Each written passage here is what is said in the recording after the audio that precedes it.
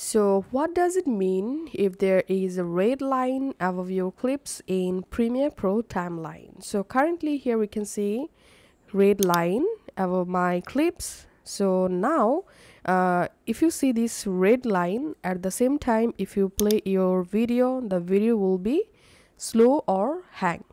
So we won't be able to play the video smoothly if you see this red line.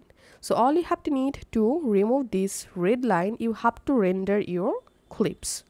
So you can select one or multiple clips to render. So here's I'm selecting these two clips and clicking on sequence, and here click on render selection, or you can press enter key on your keyboard after selecting your clips. And here we can see my clips are rendering. Once successfully rendered, here we can see red line successfully removed, and here we can see now a green line. Once the green line added, now we can smoothly watch video without hang or lagging issue. So all you have to need to remove the red line, select the clips, go to sequence, click on render selection, and the clip will be rendered, and then you will be able to easily view your video from timeline